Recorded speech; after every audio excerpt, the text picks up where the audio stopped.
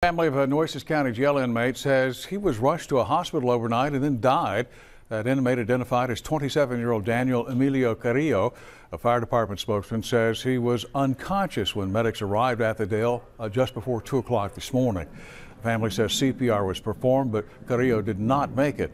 The Nueces County Sheriff's Office now referring all questions about this incident to the Texas Rangers. Carrillo was in jail for violating his probation on a burglary conviction.